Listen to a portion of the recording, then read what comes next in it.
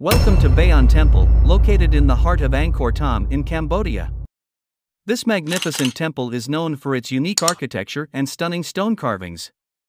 One of the most distinctive features of Bayon Temple is its towers, which are adorned with giant stone faces. There are 54 towers in total, each one featuring 4 faces that gaze out in the 4 cardinal directions. The central sanctuary of Bayon Temple is also a sight to behold, with its many pillars and intricately carved bas-reliefs.